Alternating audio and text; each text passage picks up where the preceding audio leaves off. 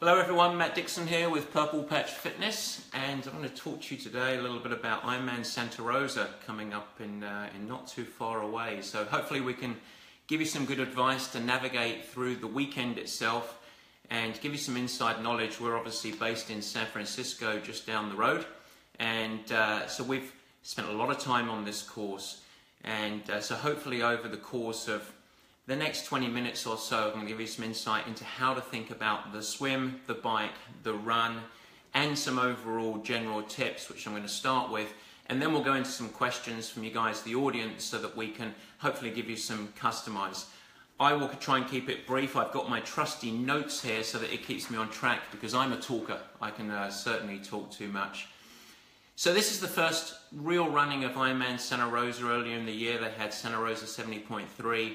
And it's taken the place of the historic Vineman 70.3 and Vineman, a wonderful race.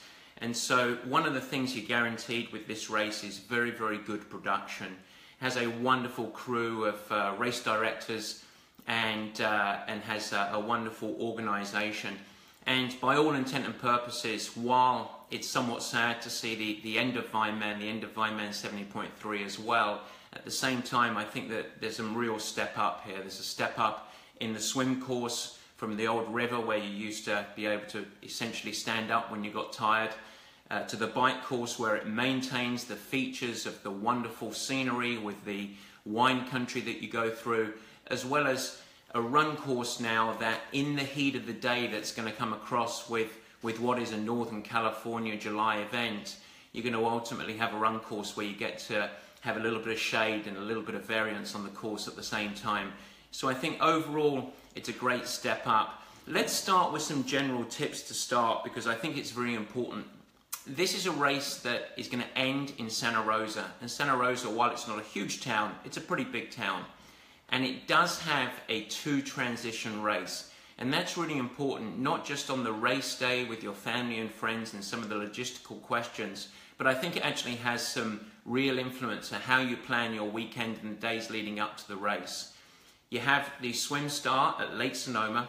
You're going to come out and then you're going to do a point-to-point bike where you'll finish the bike ride in downtown Santa Rosa. And then of course the run is an out and back 3 loops where you're going to finish with a wonderful setting for a race finish. It's going to become one of the iconic settings for a race finish right in the square of Santa Rosa, which is super. But the first tip I'd give you guys is it's probably worth taking advantage the day before the race for the racking, utilizing the concierge service by Tri-Bike Transport. I don't have any affiliation with Tri-Bike Transport at all. I don't have any sponsorship agreement or anything like that, but I do know that earlier in the year, having your bike being able to take it across to transition, with the fact that it's Santa Rosa and there's some pretty good traffic with the wine country being around there, many people in May spent a couple of hours driving to the first transition, racking their bike, having to come back out, and the day before the race, spending 2 hours in the car isn't optimal. So just an insider tip, I would say, hey, spend the 40 bucks or whatever it is, alleviate the pressure, and in the morning go up there if you want to go and look at the swim course and navigate. The other thing on race morning, it's got plenty of light in the morning. You're going to be able to see the layout of the swim course, the layout of transition. You're going to be forced to get up there very early before the swim. So you're going to have plenty of time to get yourself acquainted with the scene up there. So I think that that's a really important component. Generally on the weekend as well, you do realize that if you are staying in Santa Rosa, you're going to head up to the race start. It's a good 30 or 40 minutes away. So even on race morning, you want to plan ahead. You want to think through your logistics, which is very important. Let's talk about weather as well. It's Northern California, and it does have influence, slightly less influence than maybe the May edition of the Vineman 70.3, but you can still expect there's a good chance it's going to be very foggy in the morning, and that means low temperatures. So you can expect in Fahrenheit temperatures, high 40s, low 50s, and by the time that you're on the second half of the bike ride and the sun has probably burst out of the fog, and out onto the run, you can expect some very high temperatures depending on the day, 80, 90, even to 100 degrees. And so you've got a wide spread of temperature. This takes planning. Realize that while you anticipate a nice warm race without the weather being a massive, without at least the cold being a big influence on your performance, you certainly want to arrive to transition with enough clothes to be warm so that you can be warm before you actually hop into the swim. Unlike the May edition, the water temperature here isn't going to be a massive factor.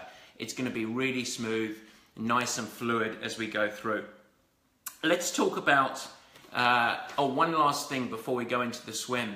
Tire pressure as well. When you do give your bike to Tri Bike Transport, or if you do decide to rack your bike yourself and set it up, make sure that you don't leave your tire pressure very high.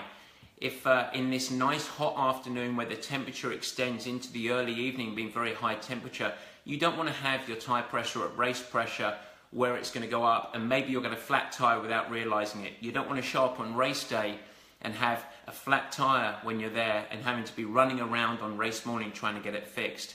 Leave the tire pressure a little bit lower on race morning, be prepared, get there early enough to actually put the proper tire pressure in as you go throughout the race day. Let's talk about the swim. A much improved swim from the old IRONMAN course. This is now all deep. You will have to swim the whole 2.4 miles. It's in Lake Sonoma. There's a few components that are worthy of consideration here. The actual setup of the course is relatively simple, but this is a lake that can experience some chop. They've set up the swim specifically so that you actually have less chop, you're less influenced by it. But don't be surprised if you have a little bit of that small wave chop on top of the water surface. That can influence your sighting. It can certainly influence your rhythm of swimming. So be prepared for that. Stay supple when you're swimming. If you have got a choppy conditions, you're not going to have big rolling waves or anything like that. You're in a lake. At the same time, it could be dead flat, but just be prepared that you might get a little bit of chop. Secondly, I think you have to be prepared for different types of light in the morning. If it is fogged in, if it as often is, and then you want to have some goggles that are a little bit more clear, maybe some rose-colored goggles that will help you see the buoys really easily, because when you're at this much water's edge and you're looking across, it's hard to navigate. At the same time, if it happens to be a clear morning, you're going to want to have in your bag a little bit of smoke-colored or mirrored goggles to come off of the rising sun as you go through right at the time that the sun is really coming up and starting to hit you in the face. So be prepared with the goggles. Overall, the water temperature isn't going to be a massive factor, very consistent. I won't spend today talking too much about pacing, but you are looking for a managed effort on this swim.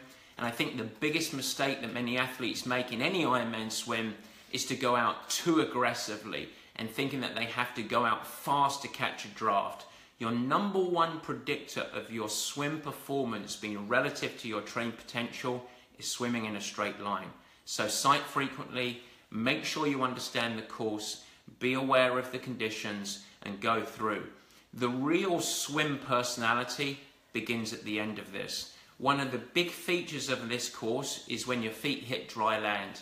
Because unlike many other courses where you just have a nice, easy, fluid, little gateway into the transition, you have to go up a relatively steep and stubbornly consistent grade for a good 300 or 400 meters. It's the boat ramp. It's the ramp that they use to actually, and the driveway to put boats into the water. That's going to be a real feature.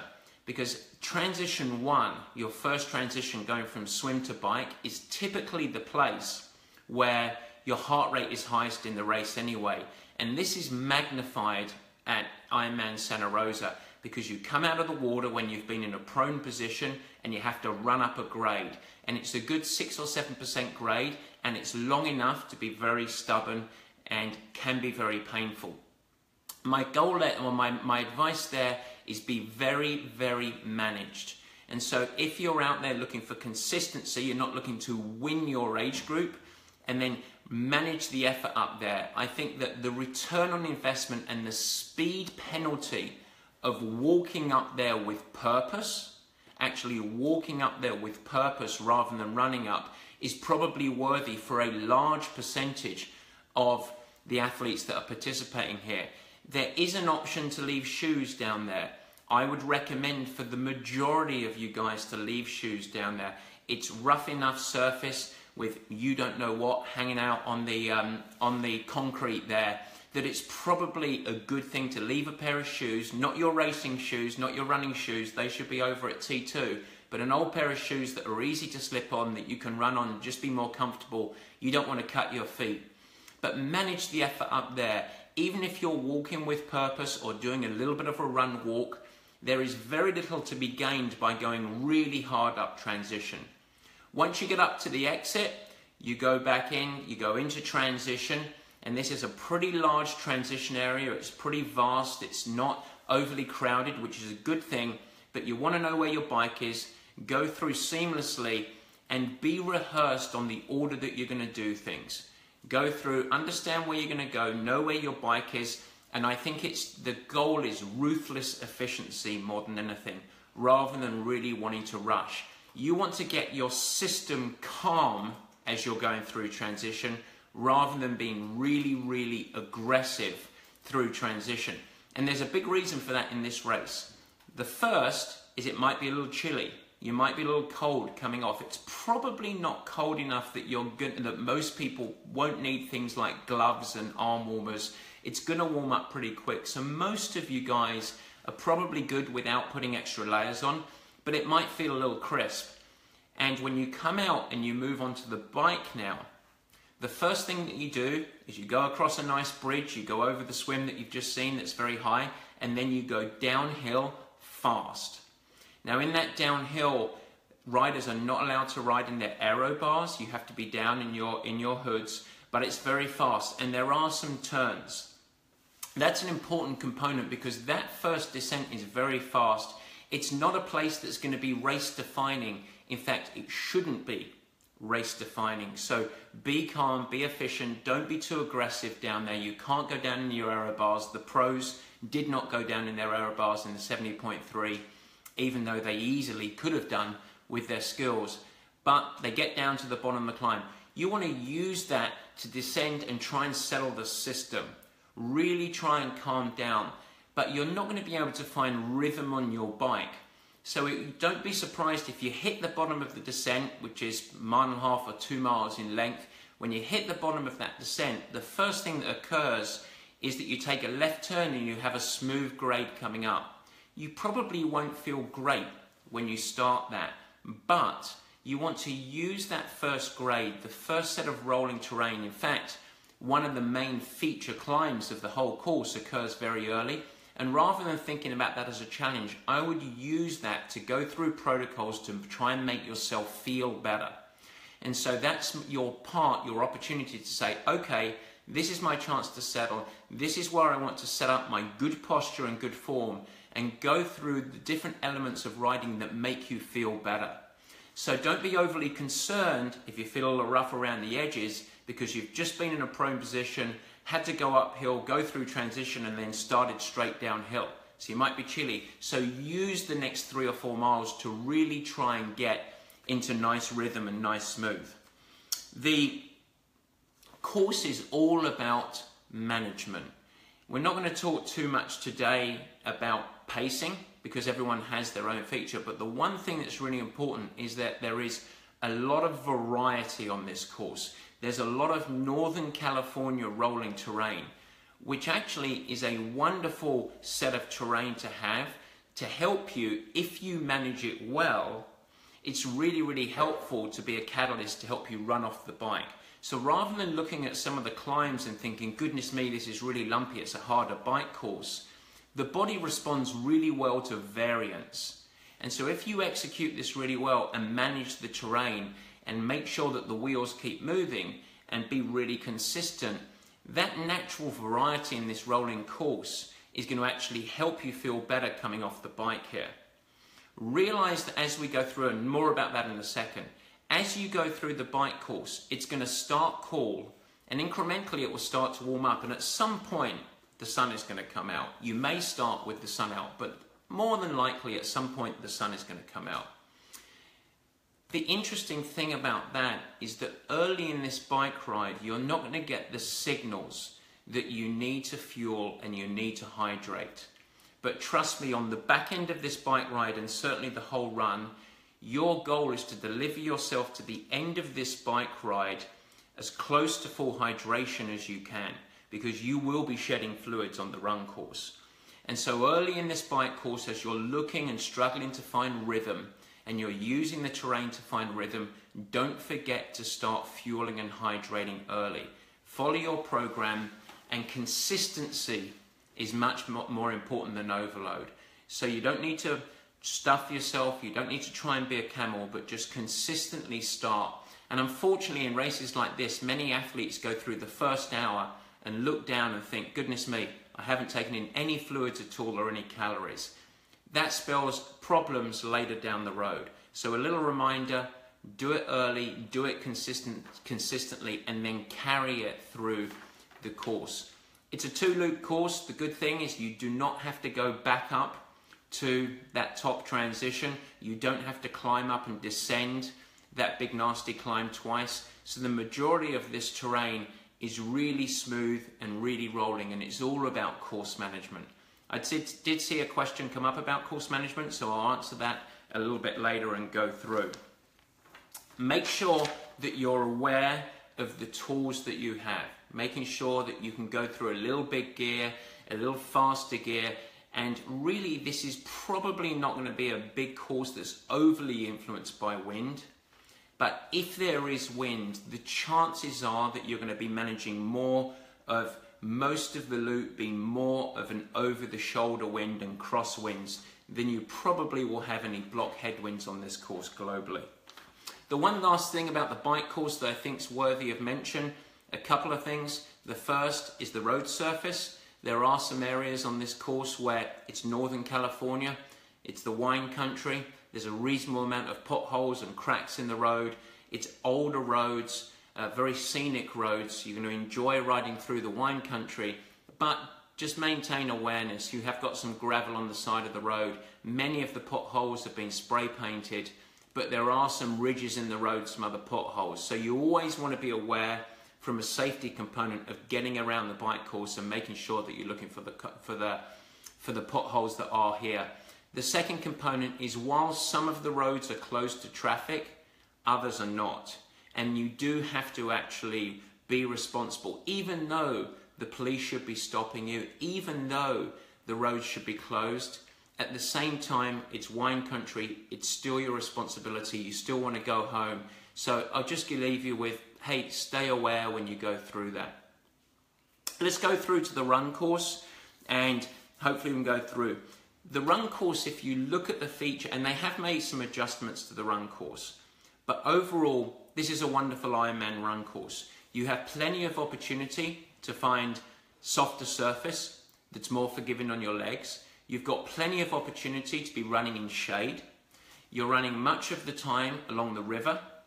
And there's a little bit of variety in here, which is really good for mixing up your muscle groups and saving some of the quad bashing type run that maybe occurs on dead flat courses.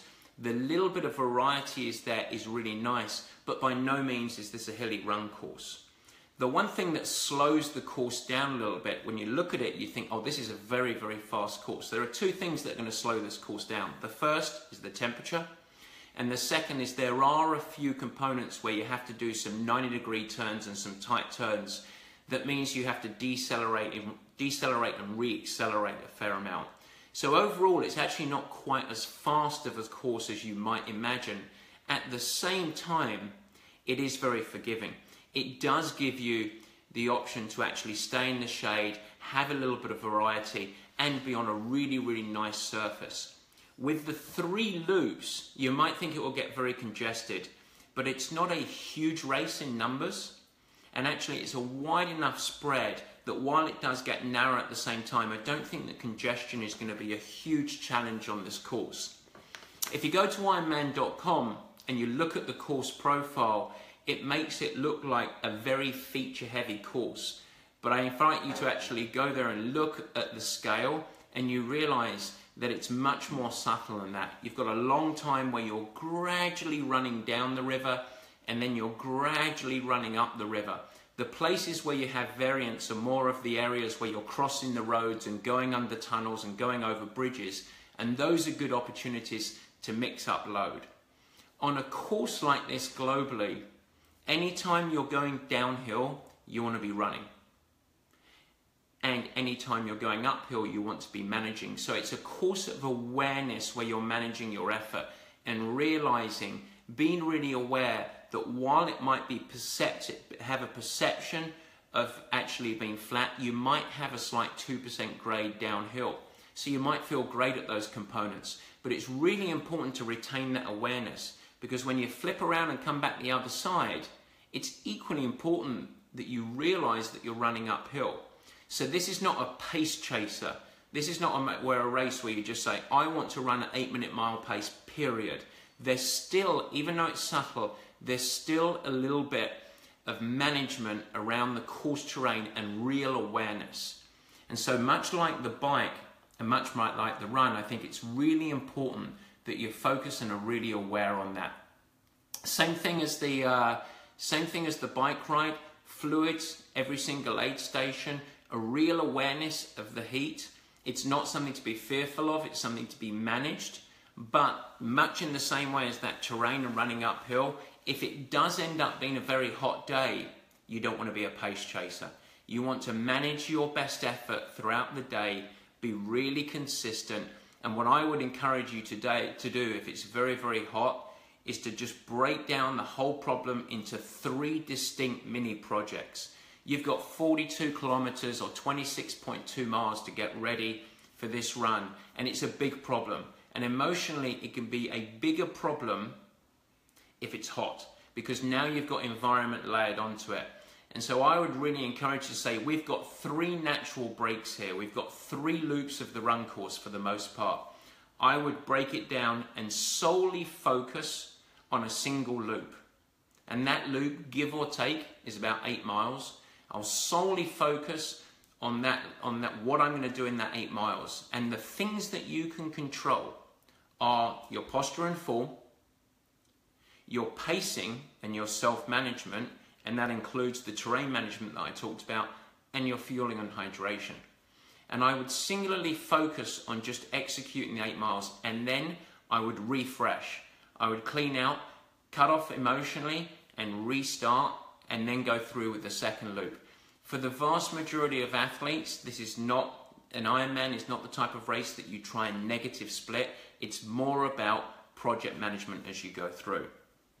And the final component, this is a wonderful finish to the Ironman. You finish right in the square. It's a great place for your families and friends to come and watch. It's a great place to finish the race, so it's really enjoyable.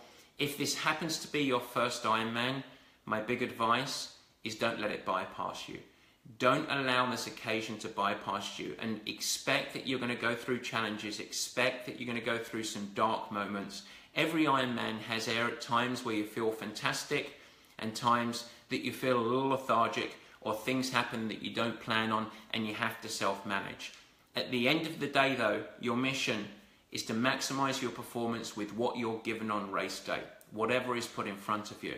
And if it is your first Ironman, I should say, that last 1 mile, soak it in, let it marinate, put a smile on your face, and make sure that you embrace that finish shoot, because it's a really magical finish shoot. The town really gets behind it. It should be really fun, and I think it's really encouraging. Final thing before we go to questions, we have at Purple Patch a really robust course preview that takes through all of this that's written out. If you go to Purple Patch Fitness, all you have to do is click on the Education tab, and if you just do a search for Santa Rosa, or if you go down to July 10th is where it's actually posted, that's when we post it, there's a complete overview of the course, the logistics, my thoughts on the swim, bike and run and breakdown that I think will be really helpful. It's free, it's open to everyone. We built it as a resource for our Purple Patch athletes, but we want to share it with you guys. So feel free to come there and enjoy that. And I think we might have some questions. Yeah, back on the swim, a question about would the ramp be carpeted? And our experience from the 70.3 was only partially. Only partially. It's a very long ramp, and you will come out, and when your feet hit the ground, you're going to hit some lovely carpet. And before you know it, you're going to be running on some very, very rough concrete. And while they sweep it, you don't know what's going to be on there. And there's a good chance that if the whole field run up with bare feet, at least a couple of them are going to have some nasty gashes from something, whether it's on the edge of a sharp rock or something that's dropped. So for the vast majority of athletes, if it was pros, I'd say, hey, toughen up, run up there. But for the vast majority of athletes looking to have a super day, I would have a pair of shoes down there, to be honest. Yeah, and then a question on the bike course was about managing the rolling terrain, because there's not a lot of like dead flat ground. It's constantly up and down. So how do you manage that from a power perspective if you have a target power, for example? Yeah, so the question, just in case you didn't hear, was managing the bike course. And if you have a target power, how do you manage that? And it's a super question. Let me give you a little example, and I'll give you a hypothetical. It's a hypothetical that actually my coaching partner, Paul Buick, came up with, and it's perfectly true. So imagine if you had a 1 kilometer piece of road. Now this is a hypothetical, it's a magnified example, it's not real, but the concept is the important thing. Let's say we have a rider that wants to average 250 watts for this bike ride, which will be a very good output over the course of the bike ride. If you have a 1 kilometer road that's about 5% grade and a 1 kilometer descent at 5% grade, many coaches and athletes will teach their riders to actually ride up the hill at 250 watts, that's the average that he's looking for, and ride down the hill at 250 watts. And so that equals a 250 watt average over the course of that stretch of road. Well, if we take that same rider and we ask him to repeat it, and he rides going up the hill at above that, and he rides at more like 300 watts, which is a heavier output, but it's an easier output to actually manage because you're going against a grade. But riding up at 300 watts and then rode down the hill, riding down the hill at 175 watts, a much lower power, that second example would be much, much quicker. Over the course of that 2 kilometers, maybe upwards of 30 seconds faster. And that hasn't even brought into place that he can actually accelerate over the top of that roller with a little bit more power. Just 2 or 3 seconds, 6 to 10 pedal strokes, where he might output 330, 340, 350 watts to accelerate over the top. And so when you think about course management, the last thing you want to do, while that's a hypothetical 1 kilometer example, we minimize that down to that happening really frequently. So the last thing that you want to do is think, I want to average X power, and so no matter what, I'm just going to look down at my power meter and I'm going to try and stick to that. Because one of two things will happen. You'll either explode and have a very poor run, or you're going to go slower than you could go.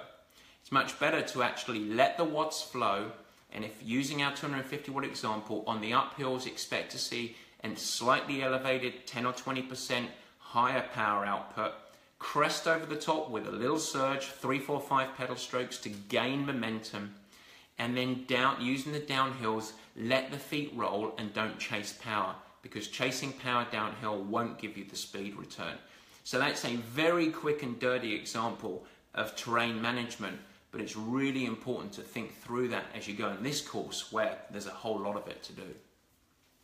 Right, a question on the run course. Do I need a headlamp on the run course, or is it well lighted? Depends how fast they go. Yeah, it depends how fast you go. You know, that's a super question that I don't know the exact. I'm pretty sure there is no light there.